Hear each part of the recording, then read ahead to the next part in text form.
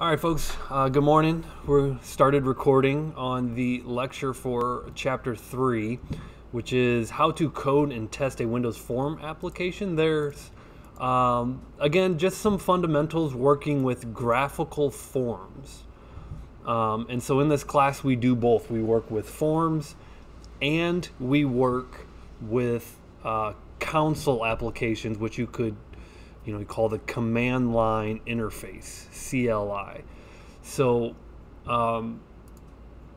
again, the book is a little bit more focused on the forms, and so what we're going to do is work with these graphical interfaces. I think last chapter, if you listened to or watched the lecture, we made this, but we really did not do much with it.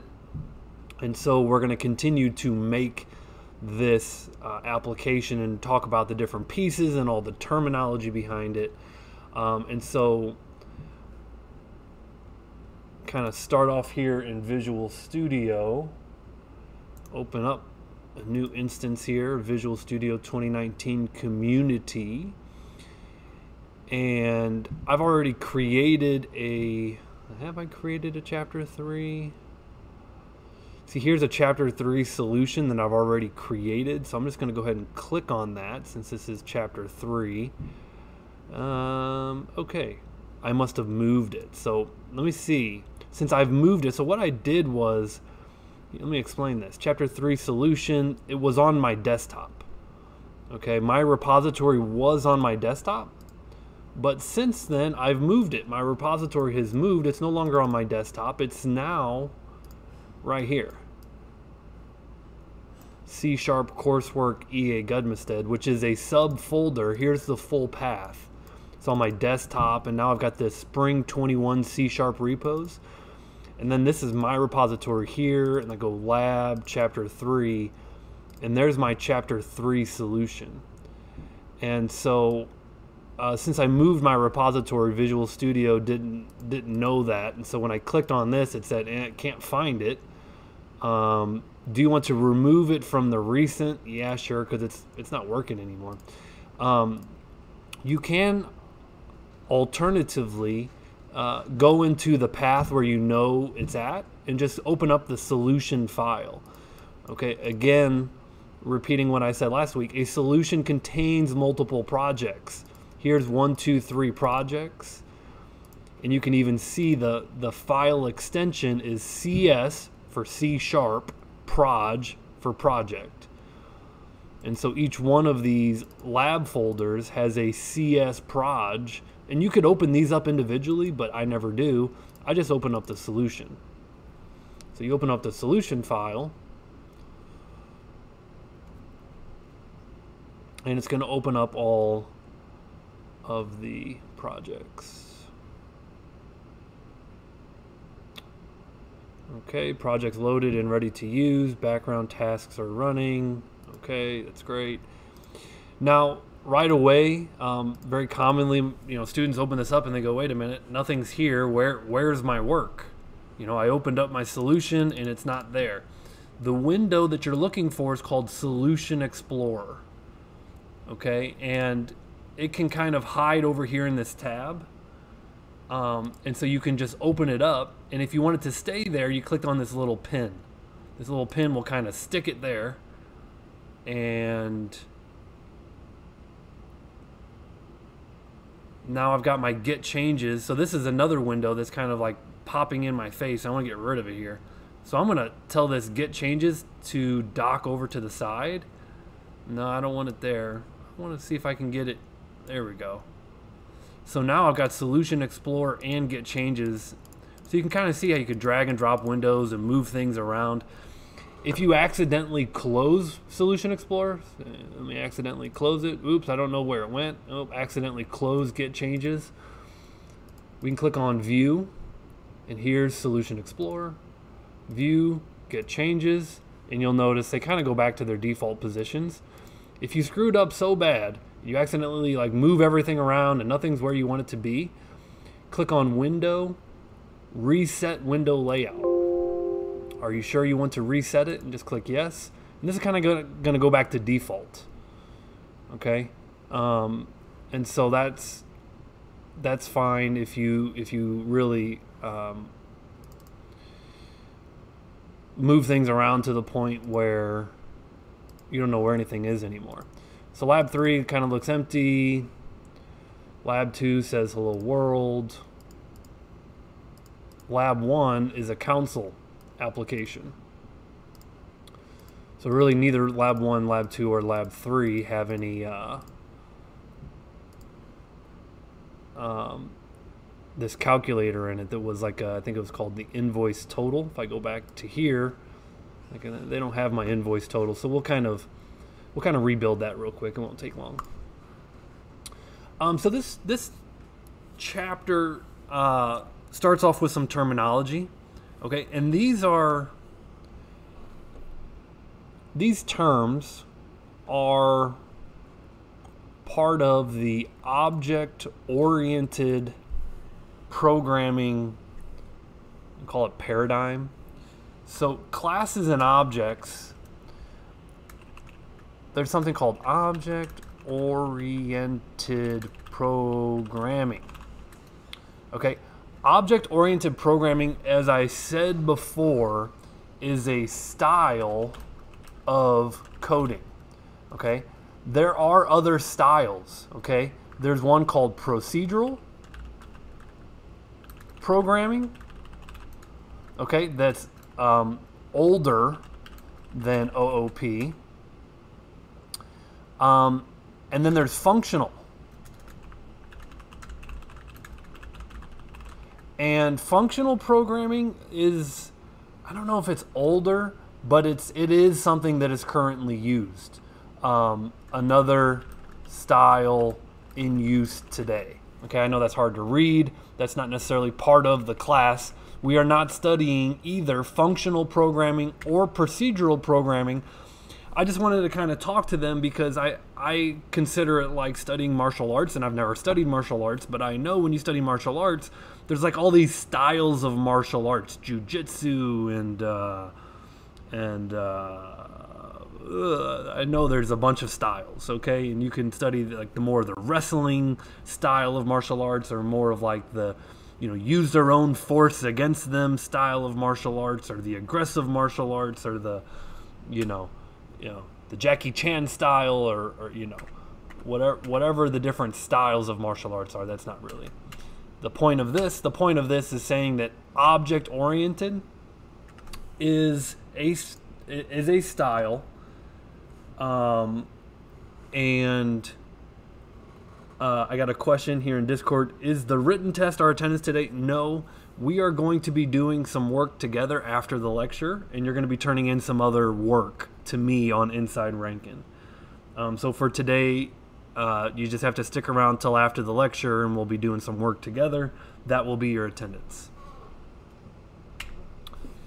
Okay, now, object-oriented programming is a style of coding, and these are terms. When you look at these terms, such as object and class and instance, okay, these are object-oriented programming terms that are found regardless. Okay, for example, another OOP language is Java.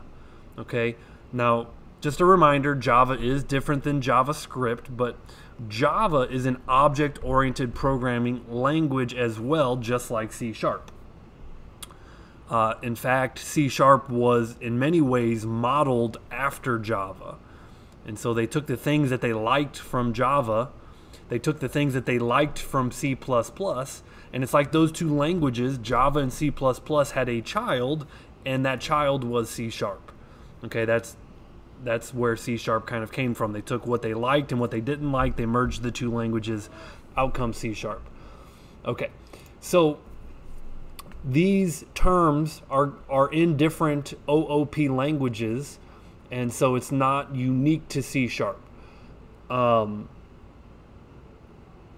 The first term that I'm going to cover here is the second bullet, called a class. Okay, now a class, here's what I think of when I think of a class. All right, and this is an easy way to remember what a class is. Okay, think of a cookie cutter.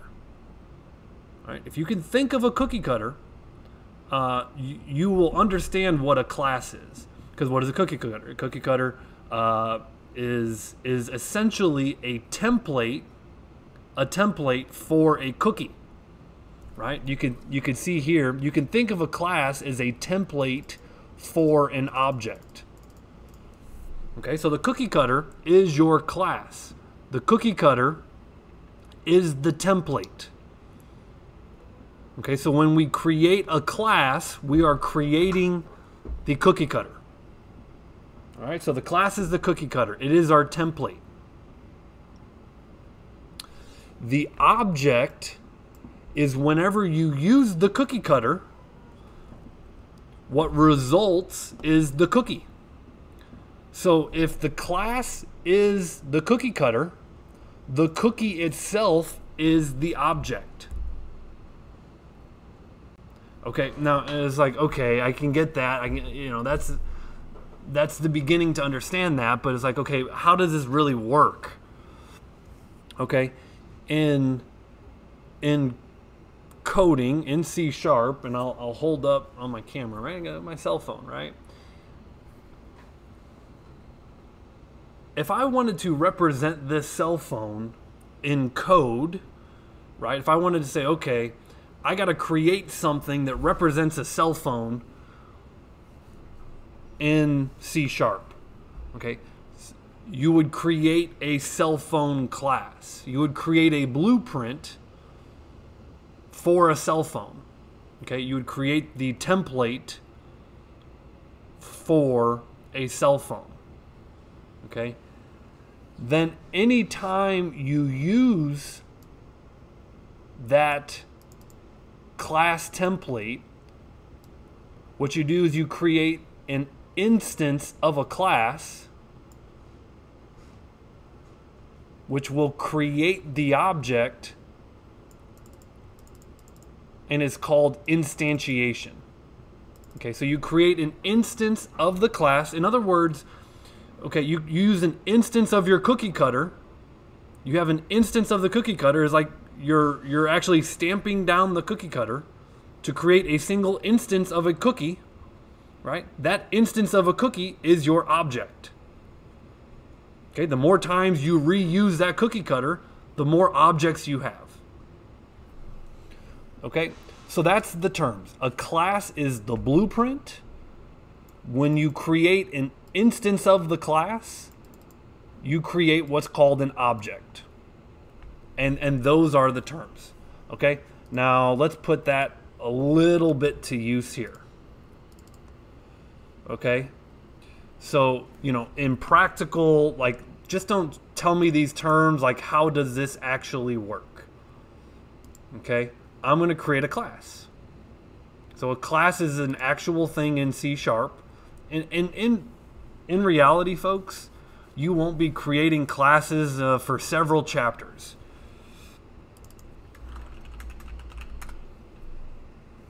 All right, I'm going to create a class called cell phone.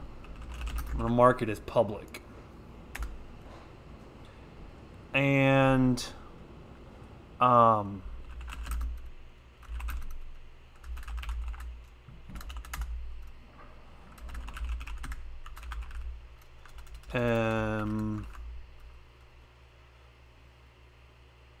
so this is a form.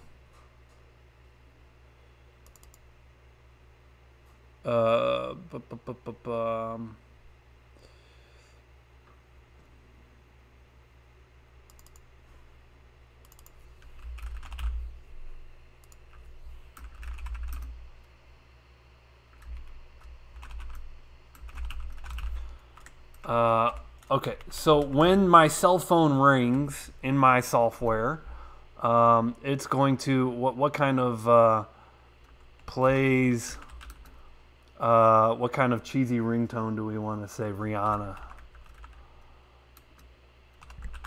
Okay, so when my cell phone rings, okay, I don't know if I spelled Rihanna right, but okay, that's That's what my cell phone's going to do. Okay, so my cell phone class, it has the ability to ring, and when it rings, it plays Rihanna music. So I've created a class called cell phone. Okay, so what is this? The class is the blueprint.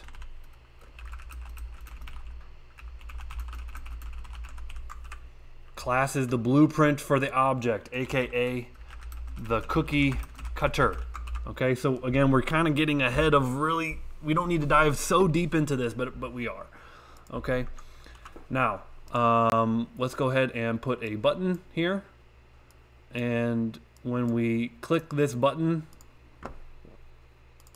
will say ring the cell phone. All right, and when we ring the cell phone, we're going to output. This label has no text. We're going to call this label result, LBL result. Okay. This button does not have a name. I'll call this button ring. All right, when I double click the ring, you can see this is the code that's going to run when I click the button. Now my class is called cell phone as such. To create an object, aka create an instance of the cell phone class. Okay, this is the code to do that. This is the code to create an object. Again, we're going a little bit deeper than needed here. Don't let this code intimidate you.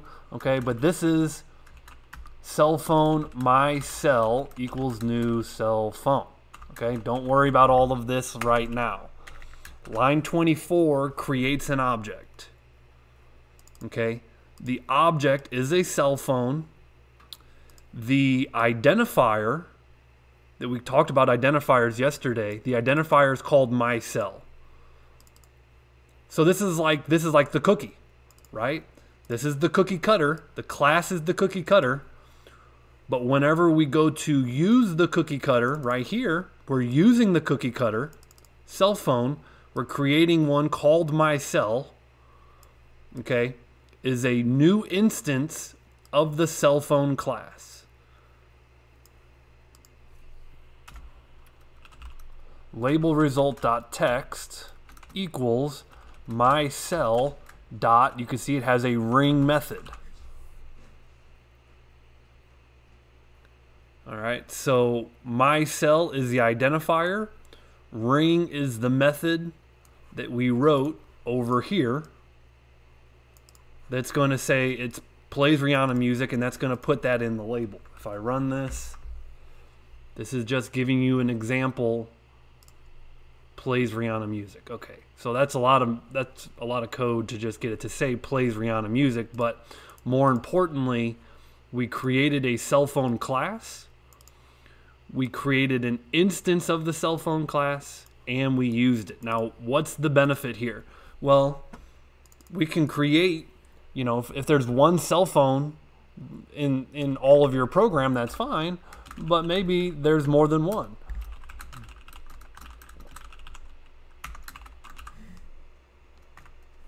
So now we've created two instances. And that's the benefit of creating a class.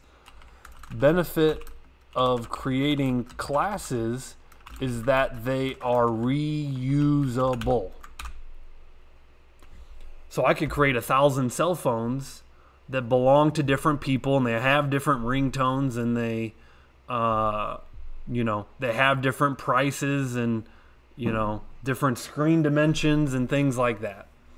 Okay, we would have to expand our blueprint though, right? So our blueprint's pretty basic right now, but you can do a lot more over here that makes these cell phones like more usable, right?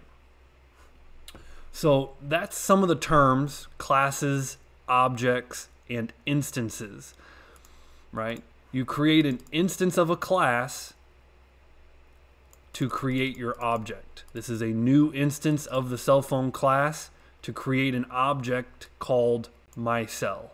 This object is called your cell.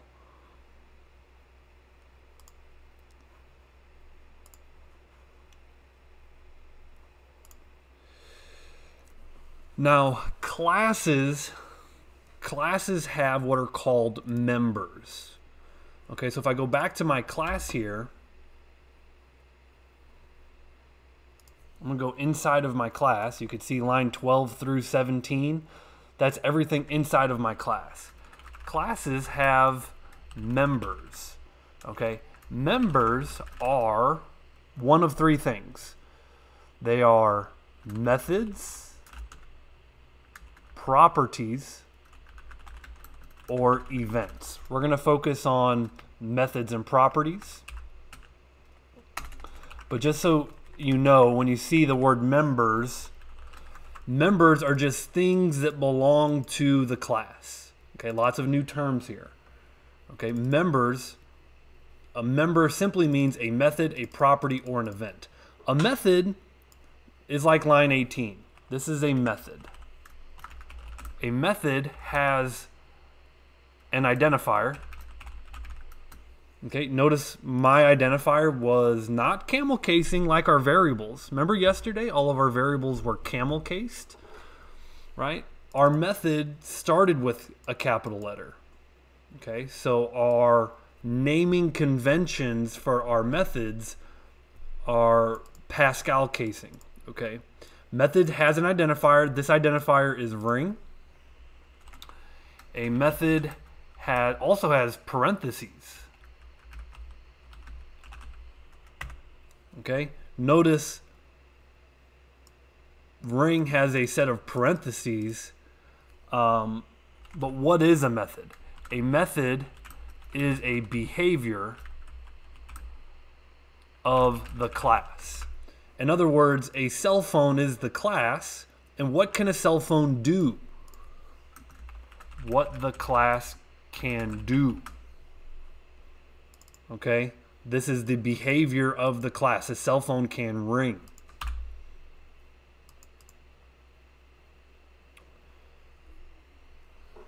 All right, so that's that. A method is one member of a class. All right, another class member is a property. Okay, now Visual Studio is pretty fancy.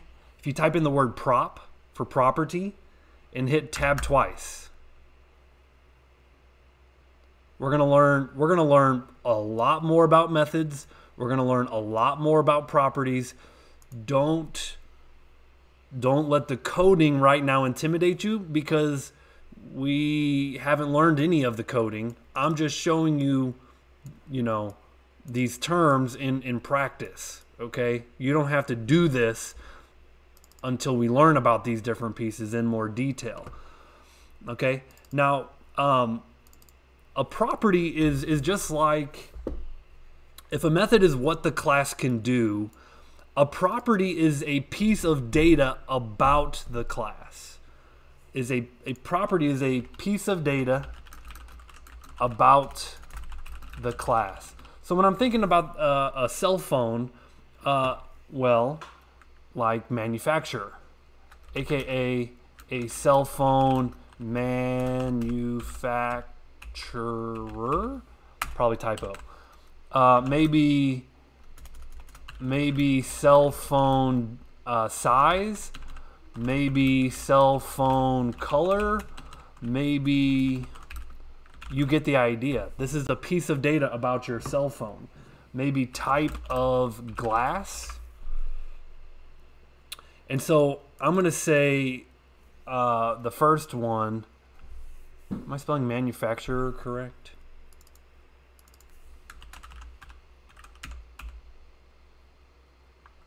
I don't know. Now, a manufacturer like Samsung is not an int. Obviously, we know ints are numbers, but a manufacturer is going to be a string. Okay, so now I've got this property that I could use. Before I had a method that would ring, so now all of my cell phones, okay, what I've done is I've created a template for a cell phone, and it doesn't matter if it's an Apple phone, if it's a Sony phone, if it's OnePlus is the phone brand that I have. Samsung, not Sony, I was thinking Samsung.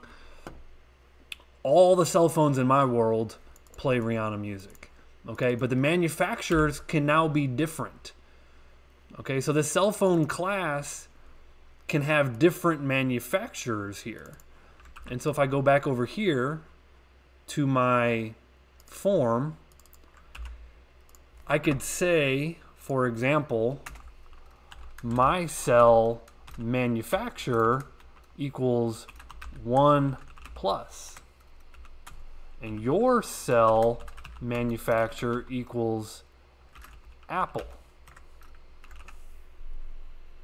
So you could set up all these cell phones to have different pieces of data. And again, the data is stored in properties.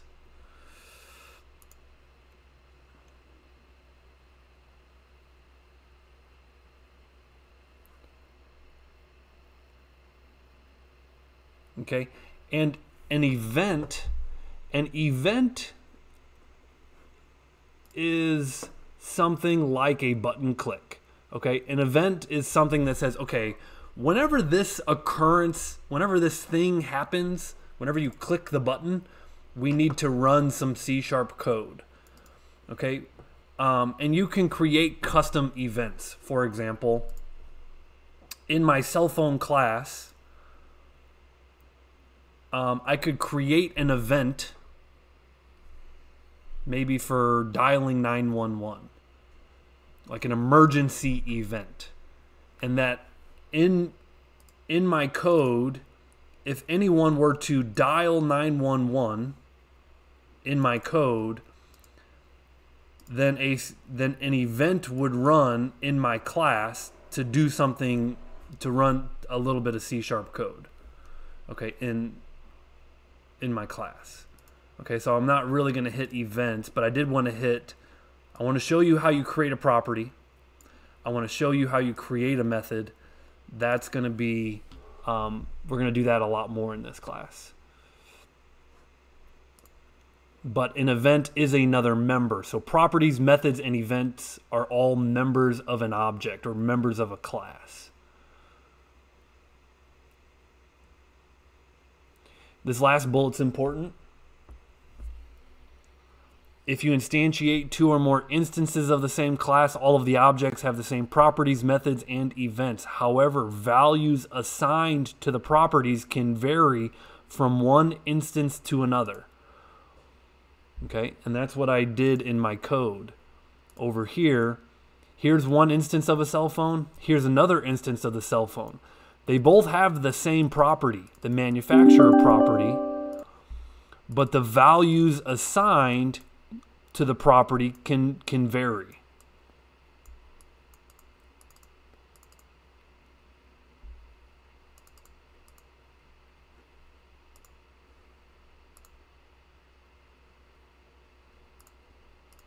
All right. So, quick review. Try and just throw this in here. In Discord for me, someone tell me what an object is. What is an object?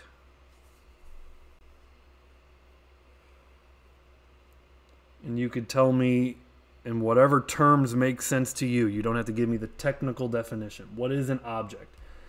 Good. So a technical definition is an object is an instance of a class, which is correct. That's a technical definition. In my example, what was the object? The cookie was the object. That is correct. In my coding demonstration, over here, how many objects do I have? I've got two objects. What's the identifiers of my objects? What are the identifiers of my objects?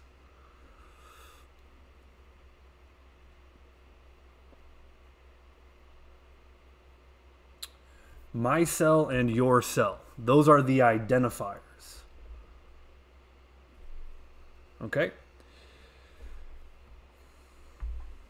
That is correct. My cell is the identifier of my first object. Your cell is the identifier of the second object. So then you can give me the technical or the non-technical. What is a class? What is a class?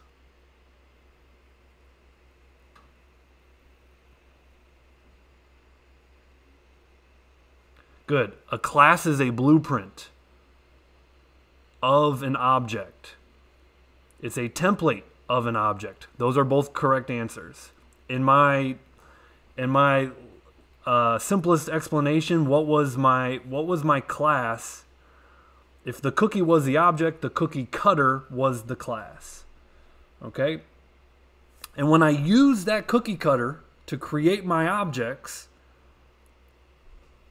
okay, I'm creating instances. Okay, every time I stamp the cookie cutter is a new instance of a class. All right, so that's just terminology. Classes, objects, and instances. Okay, good. What are class members? What are class members? There's 3 members of classes. Methods are 1, properties are another, and events are a third. What are methods? What are methods?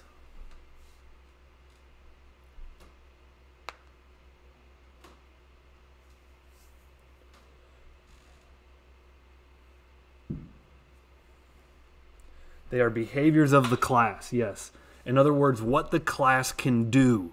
What the class can do. What are properties?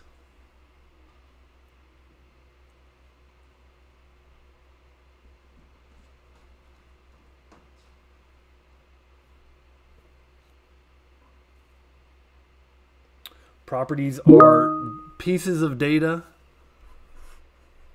about the class. That is correct. Right? And then what are events? Events are the hard one. Okay? I don't know that I did a good enough job of explaining events, so I'm going to explain events again. Events are kind of generic because anything can be an event. Anything interesting, anything interesting that happens while that's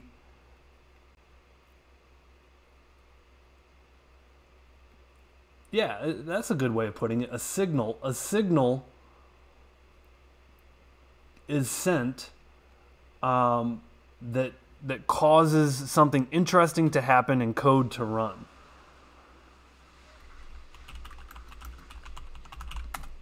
Right? So it's a real generic way. If you look at the technical definition of an event is just something interesting that occurs. Well, who says whether it's interesting? Well, you, the coder, say whether it's interesting. Okay, I'll give you examples of events. Okay, if the object is a button,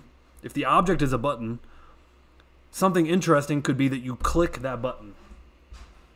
That's something that occurs while the program is running that you say is interesting, the programmer says is interesting, and you're going to run code when that happens. Okay? If the button is the object, a hover could also be an event. You could hover the button.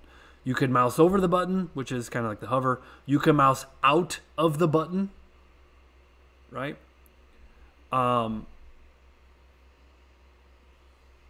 Maybe you mouse over the button and then 10 seconds go by, and that could be an event, right? Something based on time. All right, so those are all just events. Now, events as tied to a button, right? But in my cell phone example, an event could be 911 is called, right? That would be something interesting that would initiate some code to call emergency services.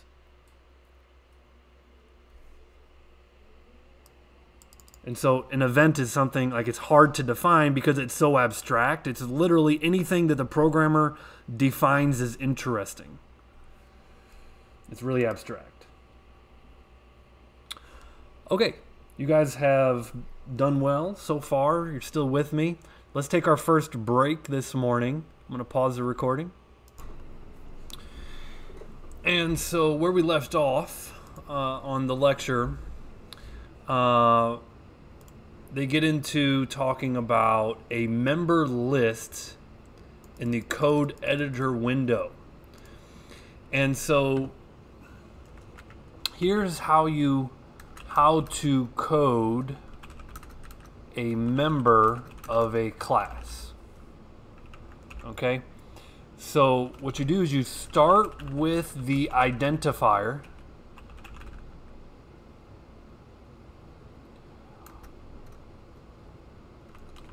Then a dot, then the name of the member.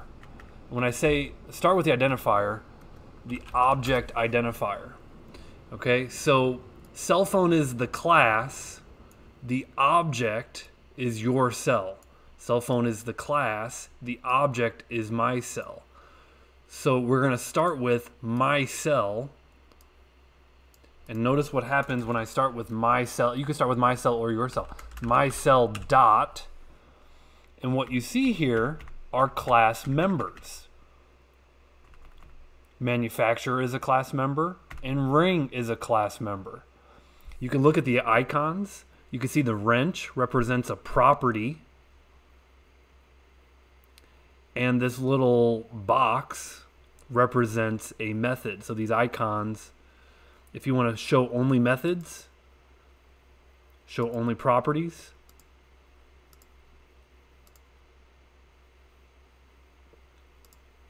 Okay, now I did not code these other methods, equals, get type, and toString.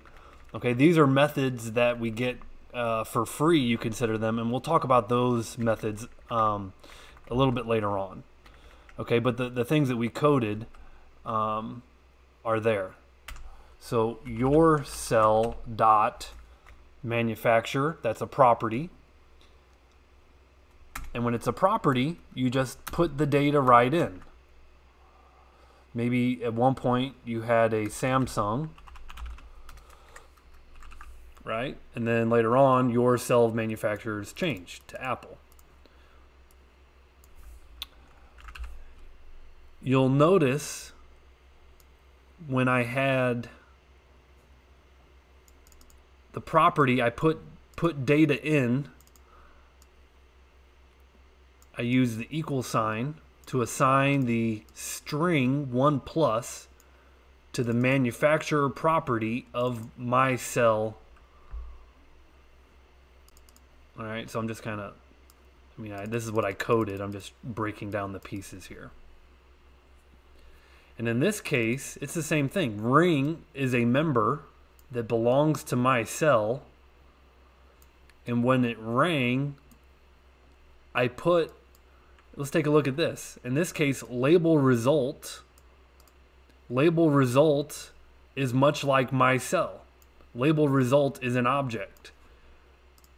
It's an object that's hanging out right here on my form. So these are all objects. The form itself is an object, the button is an object, and the label is an object. And the label has properties, right? So just much like we can code properties over here, all of these things in the toolbox, these are all objects. When we use them, they are objects. And these objects have properties.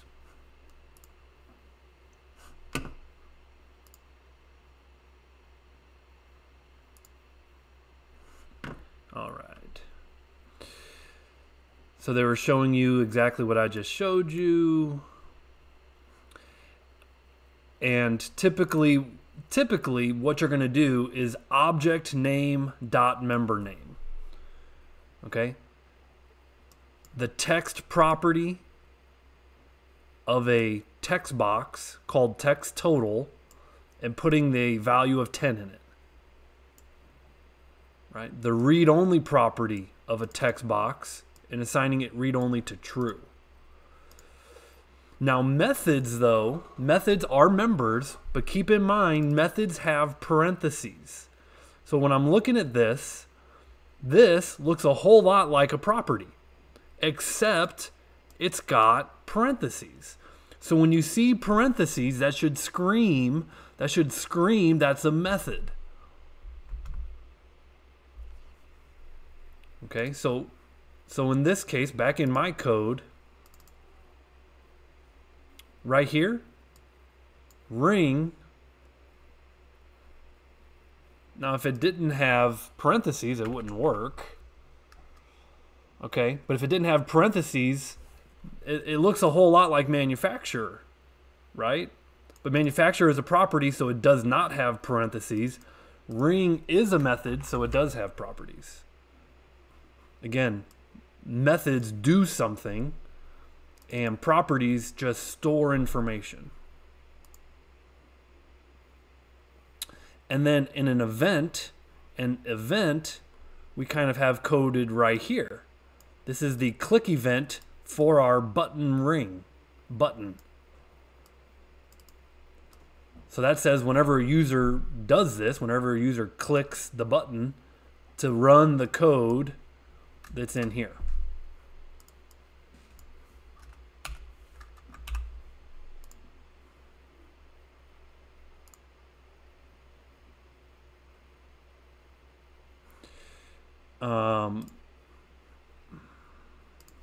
You know, here's pull in another button and call this the close button and name it button close, and you could say this, which refers to the form, this dot close. Now even as I begin to type this, there's a whole bunch of, now we've got three options. We've got the box, which are our methods, we've got the properties, which are the wrench, and we've got the lightning bolts, which are our events. Okay, but all I'm trying to show you is this dot close, and if I run that and I close, that's a simple way for closing the form. This dot close is going to close the form that you're on. There's also a focus event. So let's do this. Let's add a text box. 1, 2, and 3. And maybe this is, we'll give them the names, text first name. Click on the second one, text middle name. Third one, text last name. And just for a demonstration, this will be button focus. It's the name of our middle button there. Focus last name. When we click this button called button focus, txt text last name dot focus. So again, focus is a method that belongs to any text box. So any text box that we've created, we name it. We name our text boxes in the properties over here, but then we can access those names in code and give them focus. So when we start it, you'll notice none of these text boxes have focus, but if I click on this button, you can see that the cursor jumps to the third text box. So these are built-in methods. Focus is a built-in method that belongs to a lot of controls, not just text boxes. Close is a method that belongs to forms. Okay? Ring is a method that I created that belongs to any cell phone object that you create.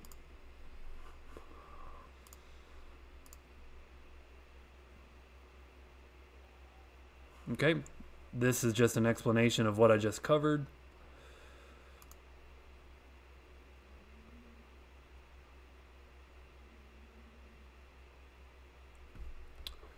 Okay. When I use this form designer, what's actually happening is every time I drag a tool on, like drag a button on, or if I move things around, what you're getting is a whole lot of code generation that you did not have to write.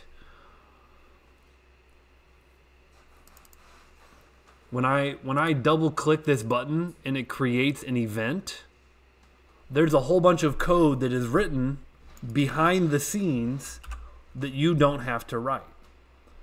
Okay, so whether you're designing the look of your form or you're working with the events of your controls, all of this has a code that's being written for free, or automatically, I should say. In fact, if you go into this formdesigner.cs, you can see that it creates a button on line 121. It creates a button called button ring, right? These are the controls. This is the code for the controls that we drag and dropped. Okay, what you see is what you get. That's called WYSIWYG. WYSIWYG editing means drag and drop editing to create your controls. And if I expand this little line 24, these are a bunch of properties for the location of my button ring. Button ring location is at this location on my form. It has a name property called button ring. It has a size of height and width. It has a tab index. It has a text property. It has a background color. And it has an event. On line 49, it has an event. This is wiring up a click to an event called button ring underscore click. Okay, so the reason I point this out, okay, and this is all in the form designer. Generally speaking, you don't touch this form designer. Okay, this is you could call it the code behind the GUI, right? This is the code behind the GUI. This is the code that we edit, right? form1.cs. But this designer.cs, form1.designer.cs, we generally don't touch this. But let me show you like a common thing that happens. Maybe in our designer, maybe I accidentally double click this text box. See this? I accidentally, and then you're like, oh, wait a minute. I don't want an event for the text changing of my text box. I think I'm just going to delete that. Okay, this is very commonly a mistake. And then you go back to your form and it's like broken. Okay, so that was not the correct way. The reason this happens is that your designer, the code behind, made an event for that click event, and it's looking for a method called text last name underscore text changed. So the code that was automatically generated is looking for this method, and you just deleted that method. And so therefore it breaks your form. Now, if I put that method back in there, the form comes back. All right, the proper way to delete that, I'll show you. If you go to properties of this text box, you'll notice a little lightning bolt right here for events. and you just delete this name right here. Just delete that, and then click Save All. And then you can view the code here. Now you can see this has 0 references. See, like right here it says 0 references. This has a reference, 1 reference, 1 reference. Okay, but by going again on this text box, going into the events, deleting the name right there and clicking save, now the code behind the auto-generated code no longer has an event for that, a method for that event. And now if you view the code, now you can delete this and it doesn't break anything. Okay, that's not necessarily part of the chapter. I just wanted to show you that in case you come across that. Okay. But this code right here that they're showing you, this button exit dot click plus equals new system event handler, that's the auto-generated code. That's just one line of the auto-generated code. Again, if I go back into this, what do we see here is 130 lines of auto-generated code for us. Most of the time, we don't code in here. We don't touch that. That's auto-generated for us based on what we do on this form.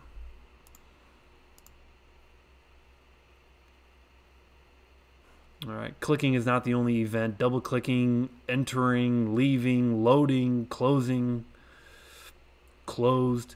Closing is just before. I'll give you an example of what a closing event is. In Microsoft Word, you click the X in the upper right-hand corner. Now closing, it started the process of closing, but typically it's going to ask you, do you want to save your work? Okay.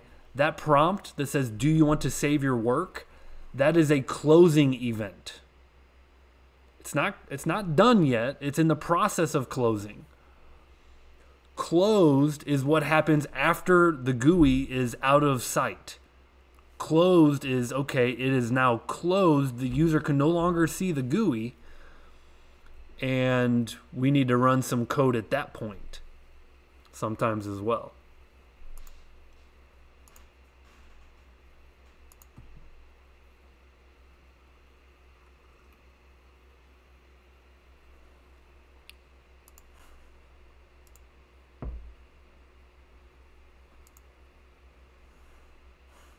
One second, I got a quick question. Private.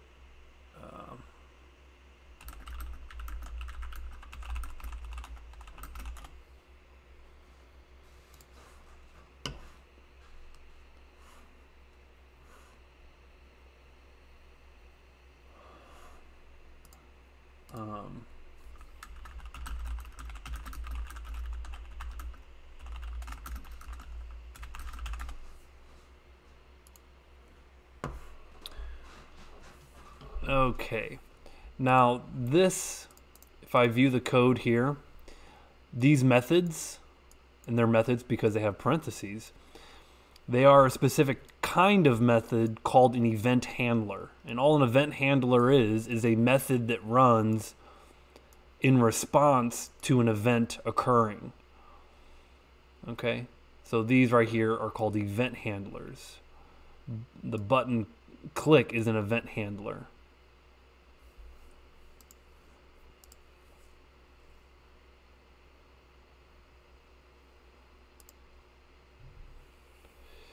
So you can kind of see it breaks down. Again, an event handler has an object. The convention for an event handler is, the naming convention, I should say, is the name of the object followed by an underscore followed by the event.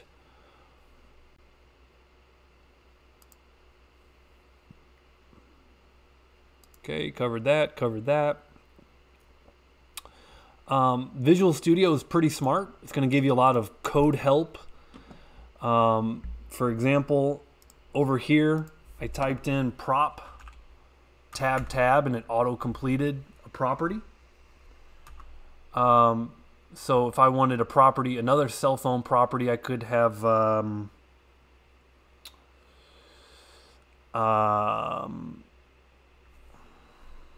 serial number. Okay, serial number is an int. And so as we get into here, you might have, like you type in if statement. We'll get into writing if statements, and you can hit tab, and you get an if. You get like a template for an if statement. For tab, you get a template for a for loop. Okay, so as we're learning to write code, a lot of what's built into Visual Studio will give you, if I type in the word try, and this is called a code snippet. Anytime you can press tab, it's called a code snippet, and it'll just kind of give you a template of code by hitting tab. So that's a nice feature built into Visual Studio.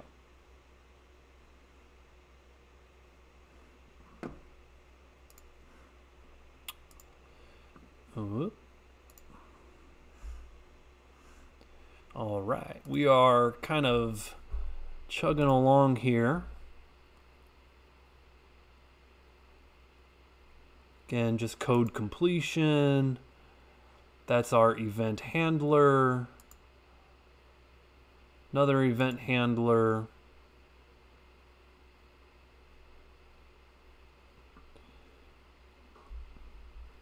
Okay, a couple of C# coding rules.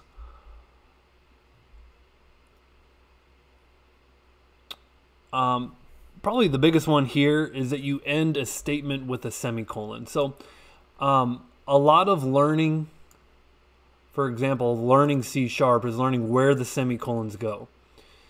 So in English, we end a sentence with a period.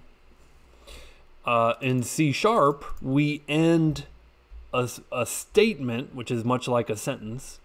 We end a statement with a semicolon. It's kind of like, again, the equivalent of the English period. You'll notice here on line 47, there's no semicolon at the end. So line 47 is not a statement. Line 49 is a statement.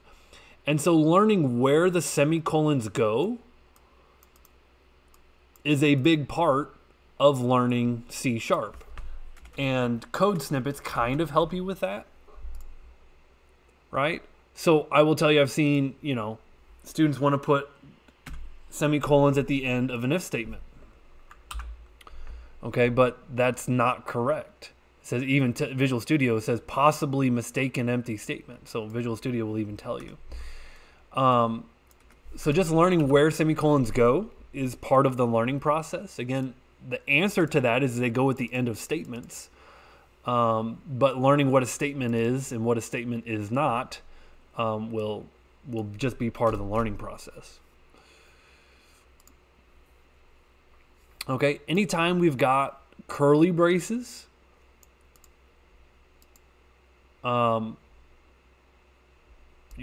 also see these called brackets, right? So on line 44, these are your parentheses.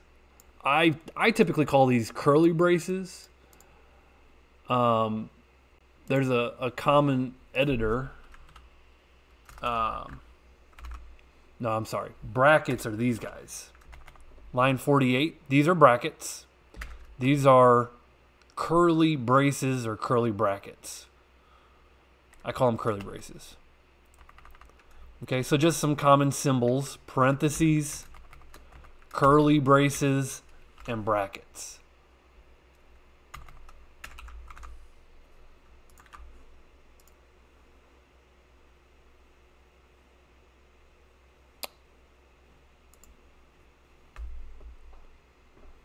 When you see curly braces, this is often called a block of code. So line 45 is the beginning of the block. Line 47 is the end of the block. All right. Line 21 is the beginning of the block. Line 42 is the end of it. In fact, if you click here, you can kind of see it highlighted in gray. And Visual Studio gives you lines, to help you see the beginning of the block and trace it down to the end of the block. Beginning of the block, trace it down to the end of the block. So I like stacking my curly braces like this. vertically so you can see them. That's not always a coding convention. Sometimes, oftentimes, you'll see the starting curly brace right here. Okay. And that kind of saves a line. So this is also a convention, which is fine. Okay, but in this class, you're going to see me just keep them vertically stacked like this for readability purposes.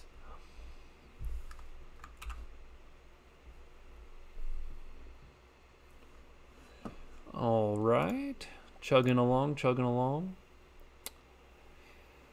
All right, when you write code that is not correct, what they call, there's different kinds of errors that you can write. But if a program won't run, oftentimes it's like, for example, if I misspelled my cell, it'll give you an error. It'll say the name my cell does not exist in the current context because I left off an L. Okay, my cell with a capital C is different than my cell with a lowercase c. Now, if you get this red squiggly in Visual Studio, that means your code will not run. If you cannot get your code to a running point, that's considered a syntax error. Okay, a syntax error simply means you're not following the rules of the language. The rules of the language in this case was you have to follow case sensitivity, right? It is case sensitive. Another syntax error is spelling. You have to spell your identifiers correctly. If you misspell the name of the identifier, it won't work. Leaving off a semicolon is a syntax error. It'll even kind of pop up in this error list down here. Whoops. And you can click on it.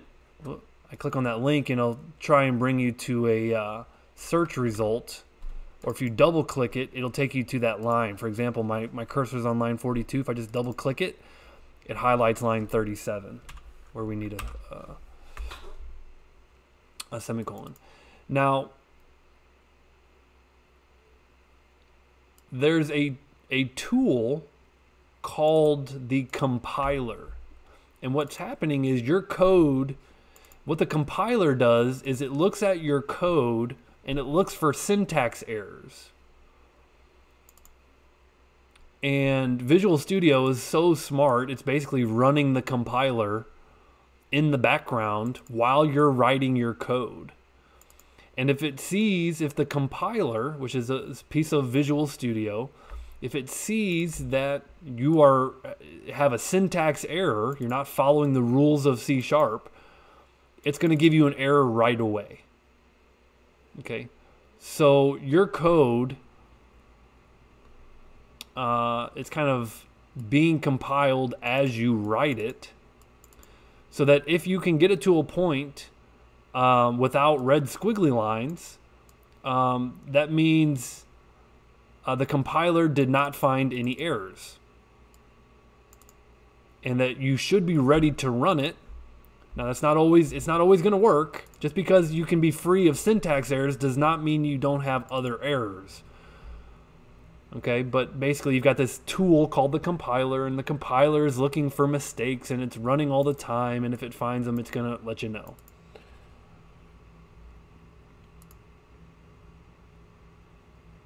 So you can kind of see here that it found syntax errors, and these syntax errors, again, are listed in Visual Studio down here in this error list. This should be here by default anytime you're looking at a C# file, a .cs file. You should see this error list window. If that's not there, you could always reset your window layout if you accidentally close it.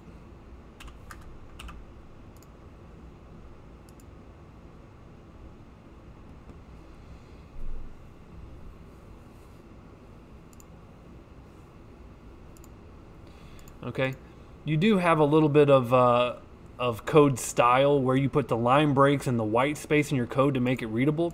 For example, if you look at slide 23 and 24, you could see that you got a decent amount of white space and it's pretty easy to read, versus 25. 25 will run. Line 25 will run, but it's not formatted in such a way that it makes it easier for a coder to look at or read. Okay, so obviously in this class, we're going to be formatting our source code, the code that we write.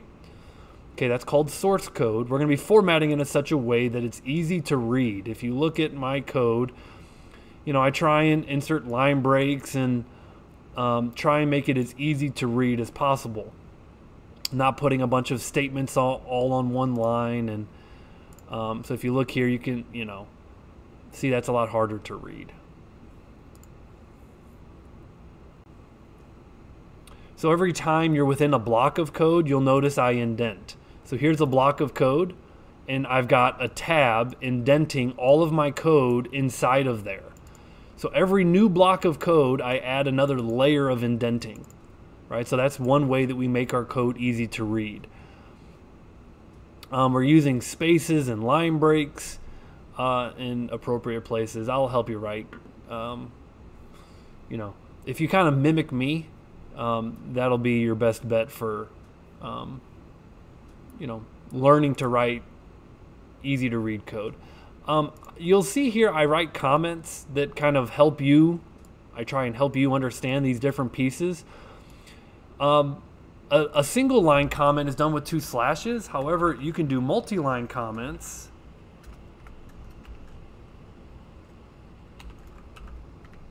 Like this. This is a multi-line comment.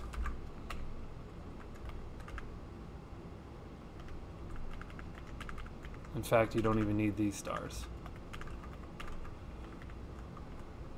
Okay, so if you don't want to put a bunch of forward slashes, like here's 8 forward slashes, you could just do /* */ It's pretty common at the start of your program, so go ahead and put your name, the name of your program, maybe a description, a date that you wrote it, the last edit, this.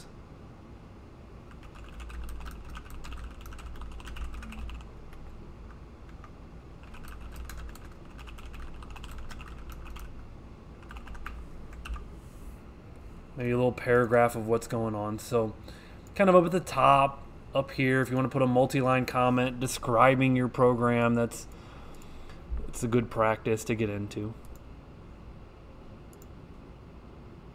So single line comments and multi-line comments. Now, a little bit more about comments. Comments are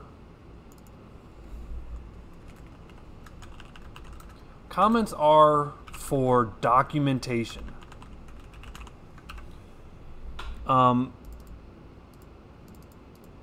If you write a bit of code that's complex, and then you don't see that code for like 6 months, you're probably not going to remember why you coded the code that way. And so they're for documentation for other developers to look at your code and understand. But it's also, documentation is important for you. If you come back to your own code 6 months later, you might want to understand why you wrote it the way you wrote it, especially if it's a complex piece of code.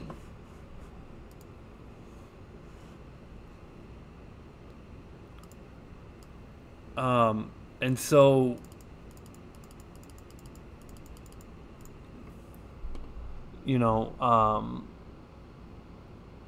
I've shown you how to document or how to comment. I've said why we do it. And I guess the last piece there is to explain that if you're working for a medium to large size company, documenting is part of the development process that takes a lot of time. I mean, clear, good documentation for developers and for end users, right? How should your end users use your program? Now, comments, here's something else. Comments are ignored by the compiler.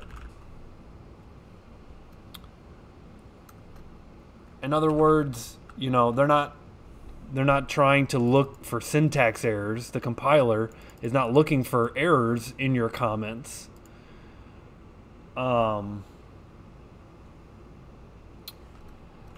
Comments are also ignored when your program is running. Right? Comments are just not paid attention to during the execution of your program. So, here's another way comments are used. Comments are also used, I'll even say commonly, when troubleshooting. Okay, so if this line of code was errored out, like if it was doing this and you couldn't solve it, you weren't sure why, and you wanted to see if the rest of your program was working besides this one line, you could just throw a comment right here temporarily and run the program and see if the other things are working in your program. And then bring it back later on. So oftentimes comments are used to try and, or maybe you're not even sure where, maybe you knew the problem is in this entire line block of code, right, between 20 and 49. You're not sure where the problem exists. You could highlight this whole thing, come up here, comment it all out. You know, so it puts single line breaks on all of them, or single comments on all of them. And now you don't have to worry about any of the code in here being the problem because it's all commented out. Okay, so it's used as a, like, trying to figure out, is this breaking my program? Like between these lines of code? Right, so it's also used for troubleshooting.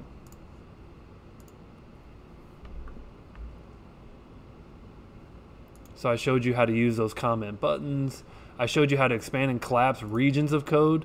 Again, just to kind of come back in here, you see these little tools over here to expand and collapse regions of code. For example, from line 24 to 120, it's a whole block of code, or what they call a region. And you define a region with this pound symbol region.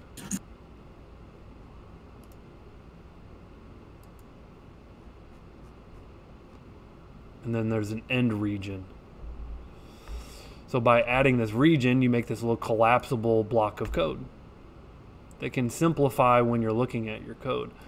In mine, you know, for example, this ring automatically, your methods automatically expand and collapse. Your comments can expand and collapse.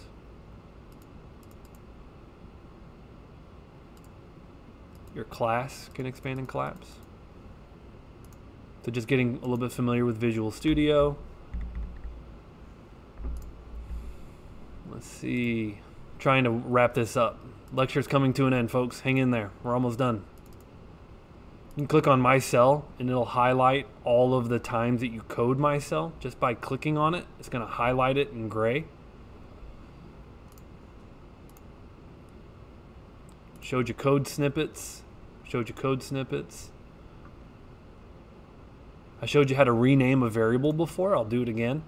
For example, if My Cell, you say, I want a better identifier. You can right click, instead of like retyping it in 1, 2, 3 places, maybe even more, you can use this rename function. So let's rename My Cell. We'll call this My 2021 cell. So that's my cell for that year. And it says rename will update 3 references. I'm going to click apply. So now it updates it in all 3 places.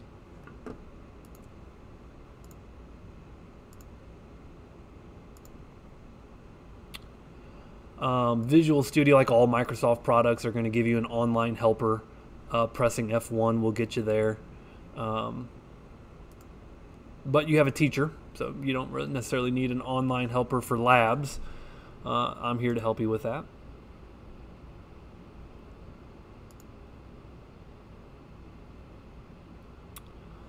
All right, there are other kinds of errors. I mentioned syntax errors, being when you don't write or you don't follow the rules of the language. You can get a syntax error, which is a red squiggly. But sometimes the program is running and the program crashes. And when the program crashes, you get a little error like this called format exception was unhandled. You get this little error box that pops up that can tell you a little bit about errors that occur during the program execution when it's running. Okay, and then the last thing is actually testing a project. So when you run, you can get your program to a running state. You want to test the project to try and break it. And the reason that's beneficial to try and break it is because you know your end users are going to use this form in every way possible. They're going to give you good data. They're going to give you bad data. They're going to give you, if this is your username, they might put their password in there instead. So you want to try and basically test, well, it's called testing. You want to try and break your program to find bugs, because that's what your end users will do. And so testing is a process in software development where you test it with good data input and you test it with bad data input or bad end user interactions, because they will try and use your program in every way possible. Finally, last slide 43, and then we're done here. Part of troubleshooting is to say, I think I got a problem with line 24.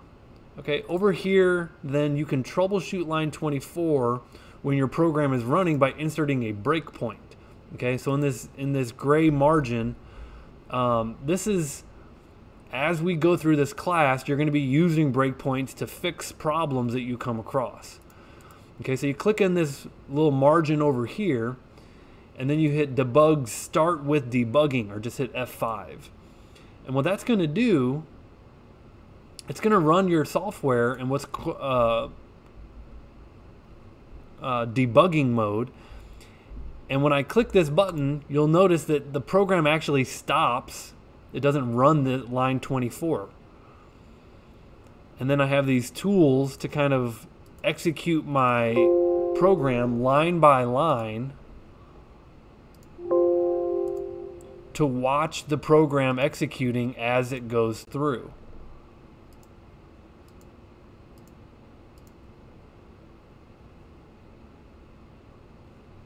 Okay, so just as an introduction to breakpoints, we'll put that in there.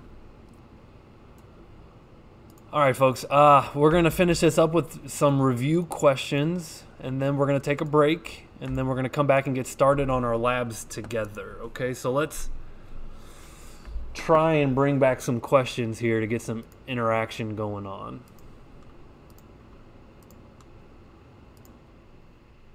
What's it called? So here's my first question for the class, if you guys kind of zone back in for me.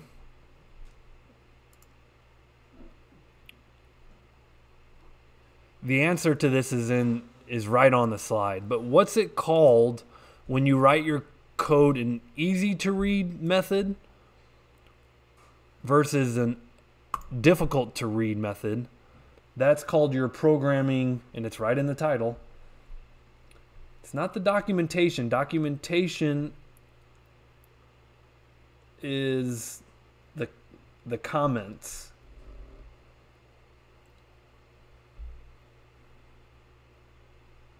It's your coding. Starts with an S. It's right there in the tile. Yeah, in the title. Yeah, the coding style. So if you have a good coding style, your code is easy to read. If you have a bad coding style, it's hard to read. I mean, think of your fashion, right? You got good fashion, you've got good style, you got bad fashion, you got bad style, okay? It's a little bit, it's a little bit more subjective. Like good fashion is a little bit more subjective, but in coding, there's some definite things you can do that are not subjective to give you good readable style. So what are some of the things that we can do for good style that are not subjective to give us good readable style? Like what are the things that are important here? Okay, adding line breaks after statements and after blocks of code. What else can we do? All right, good. Yeah, indent everything inside of a code block. So notice how we've got a code block on this if statement, and we're indenting inside of it.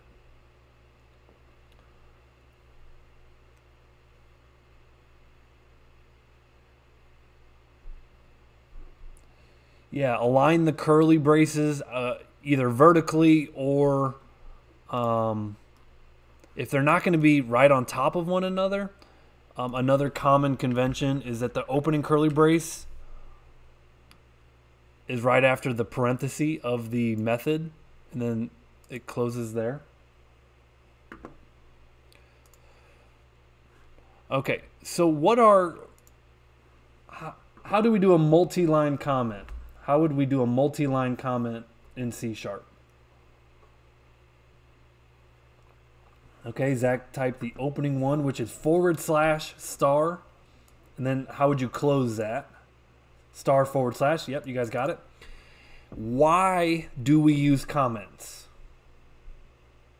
Why do we use comments? Documentation is the number one answer. Why else do we use comments?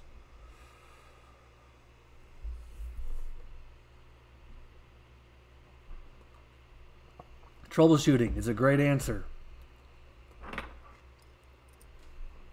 Who do we document for? Who do we document for? Our future selves.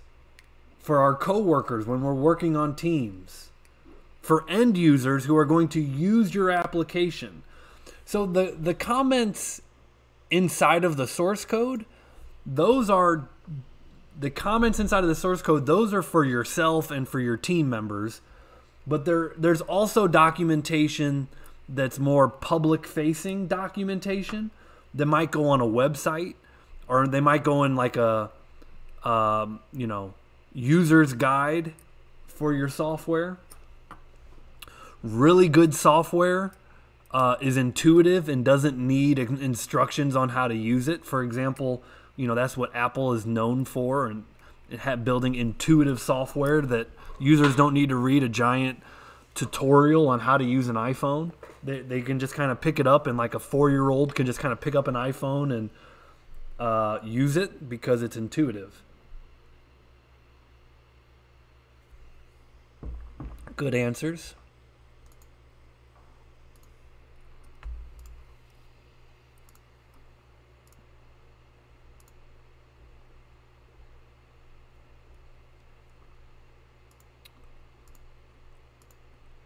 True or false? C# is case sensitive.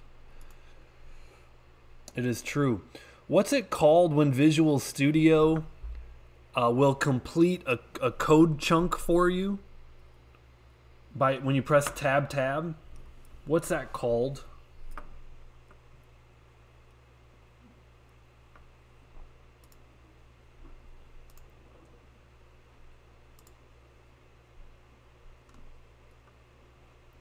Yeah, IntelliSense is the like it's filling in the code, like it's trying to see what you're typing and trying to make suggestions. So IntelliSense is trying to help you write your code. And IntelliSense is all the suggestions that Visual Studio gives you. But I guess a feature of IntelliSense is when you start writing some code and then you can hit tab twice and it'll fill in like a code chunk for you. Let's see here. If I type in if, see this term right here. It's called a code snippet. It's called a code snippet. And if I just even let's see, if, I thought I could double click it, but I always hit tab, if, tab, and then it puts in this little chunk of code for me. It's called a code snippet.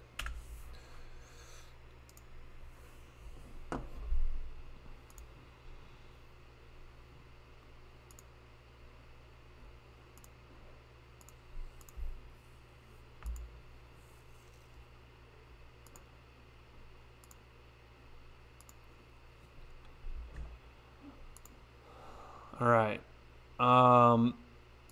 These symbols right here, these are called, what are these symbols called?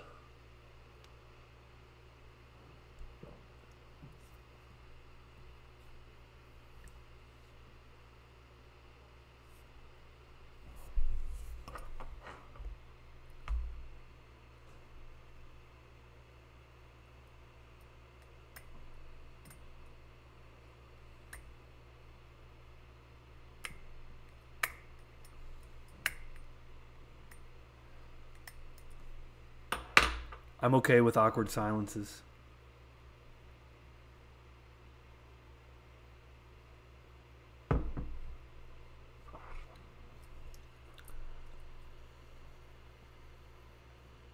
Yep. Josh got it. Those are our parentheses. You know, I guess developers, you know, couldn't be bothered with the full word parentheses, and they call them parens for short, because they couldn't be bothered to. They're common enough. When you see parentheses, that's the symbol that represents what kind of member. When you see parentheses, you know what kind of member is that. It's a method. That is correct. And when I say member, what do members belong to? Members belong to what? It's a member of what? A member of a class. That is correct.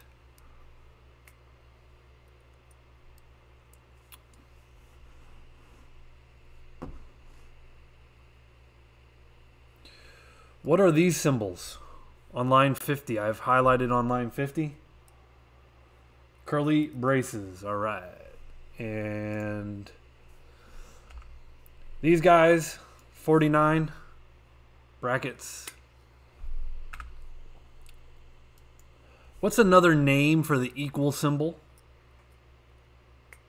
The equal symbol in programming is also called the what?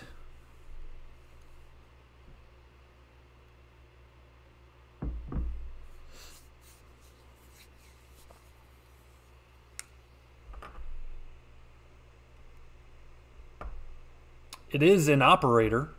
An operator, that is, it is an operator. The plus is an operator. The equal is an operator. Minus is an operator. But it has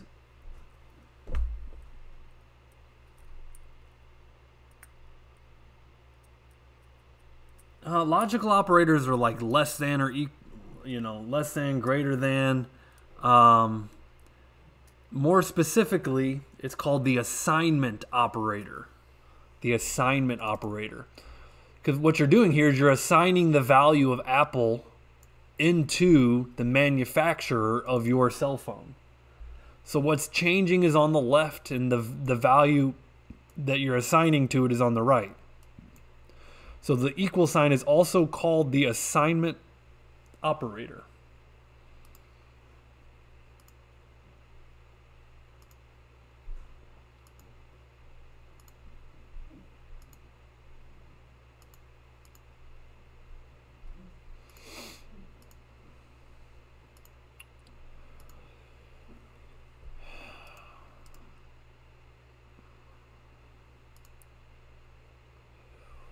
what is a breakpoint? What is a breakpoint?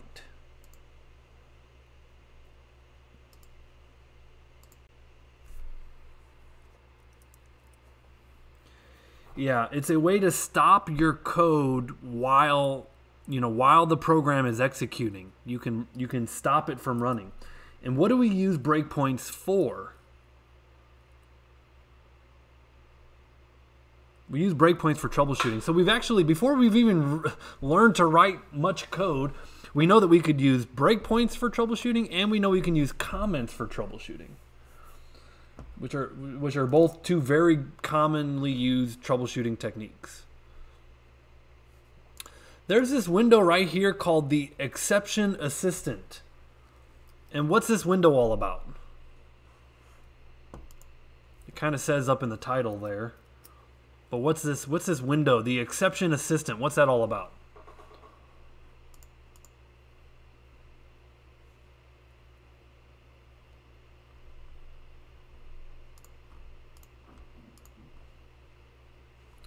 Yeah, it's a runtime error. So like your program is running and it crashes, it's going to try and give you this window to tell you a little bit about why it crashed.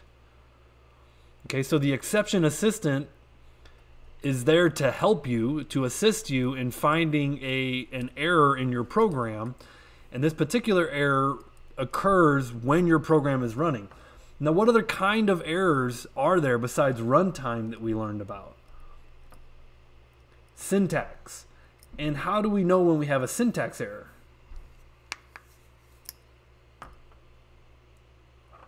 Yeah, it won't run. The red line will be a red squiggly line. And what tool puts that red squiggly line there? It's built into Visual Studio.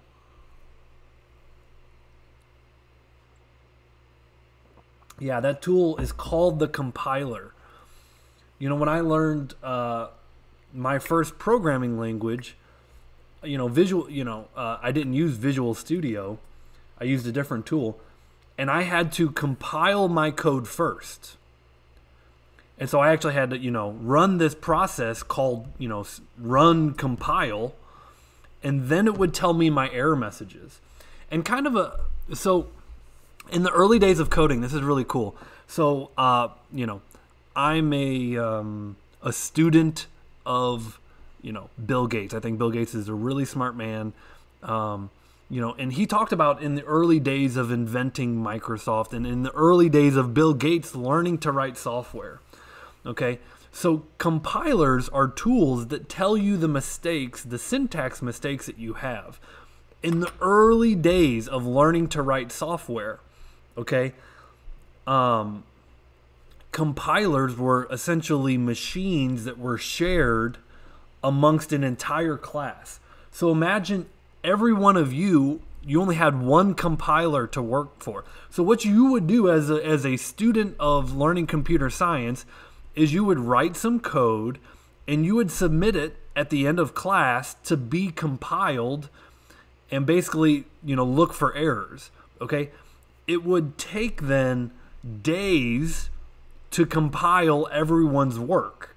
And so you would submit your code looking for mistakes, looking for syntax mistakes, and it would take days to get that back.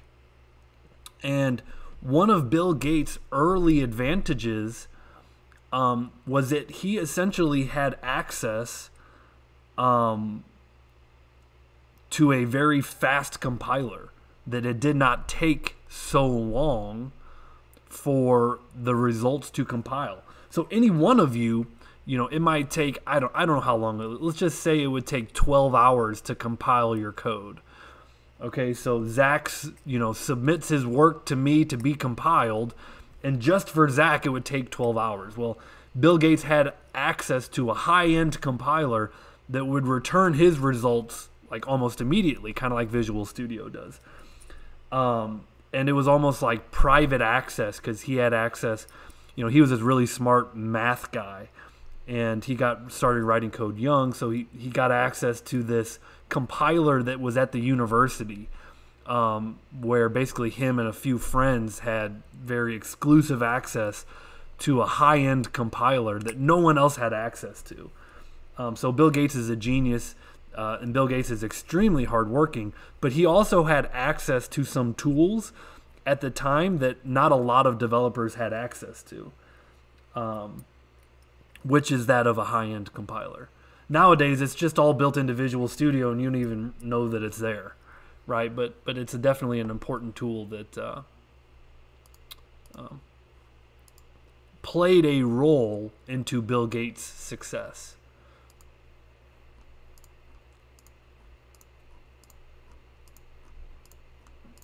All right, guys. That's the end of the lecture. I'm going to go ahead and stop the recording. Good work. You paid attention. You learned.